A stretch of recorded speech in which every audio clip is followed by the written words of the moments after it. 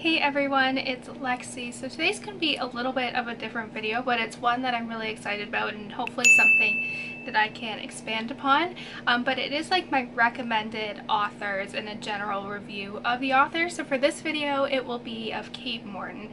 So she is probably, she's an author that I knew a lot about. My aunts and my mom have both read all of her books.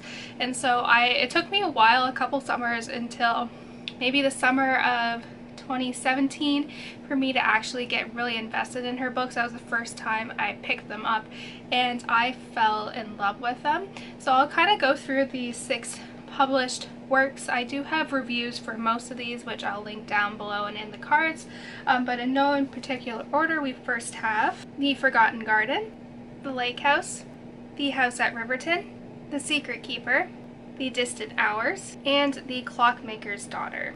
So overall, Kate Morton's books all follow kind of a very similar, not so much pattern, but in terms of the overall layout of the novel. So it usually has a dual storyline taking place where something in the past is now affecting something in the present. So usually the character in the present day is kind of trying to figure out what's going on. So we get a dual storyline in the past of what is somehow related to what's going on today.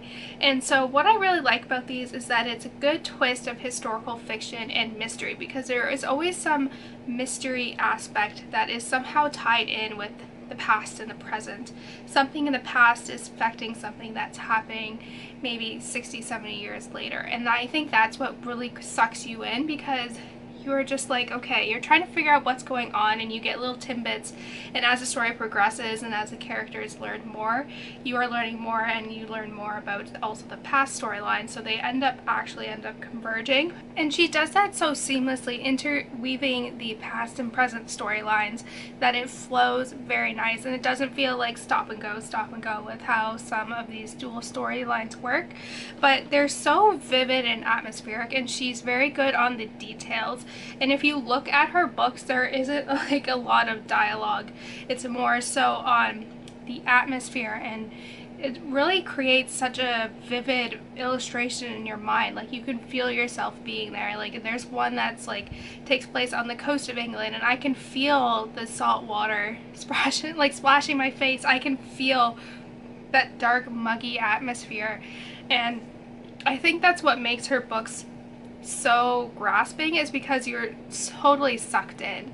And they cover a lot of different historical points, like World War II, like kind of the era similar to Downton Abbey, and it's just very interesting how she weaves that all in, like World War I, and then she's working on a new one that has some jazz era stuff in here that I've seen on her Instagram, which is also really exciting. And then the newest one, The Clockmaker's Daughter, this one right here that was published last year, is also has like a paranormal aspect, so she kind of mixes it up a little bit, and that's what I really love about these books. It's so engrossing, and she does it so like seamlessly and effortlessly that it's just like I see it as a movie, is basically what I'm trying to say. Like, I can see myself totally doing this. Like, I could being in this world, being in these houses, like living the lives of these people, and I think that's what makes her writing just so unique and so engrossing.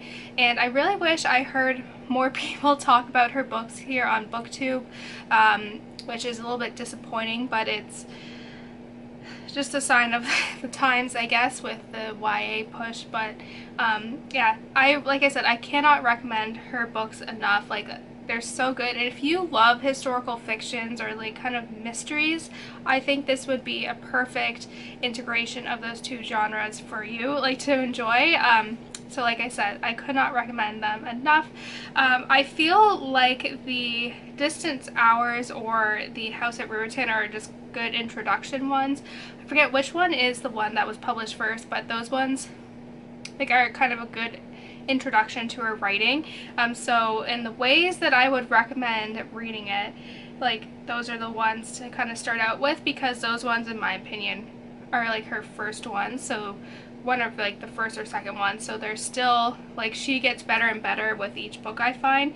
But in terms of like my top breakdown of all of the books, I first have The Secret Keeper, The Forgotten Garden, The Clockmaker's Daughter, The Lake House, The House at Riverton, and then The Distant Hours. So like I said, like, they're really good, but I recommend starting either at The House at Riverton or The Distant Hours.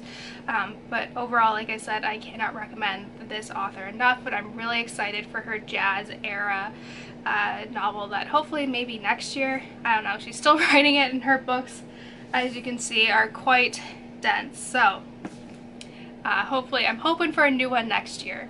But that's it, guys. Thank you guys so much for watching. Let me know in the comments below if you are interested in picking up some of her books, or if you've read them, which one is your favorite. So yeah, thank you guys so much for watching. Don't forget to give this video a thumbs up, and I will see you guys next time. Bye, guys.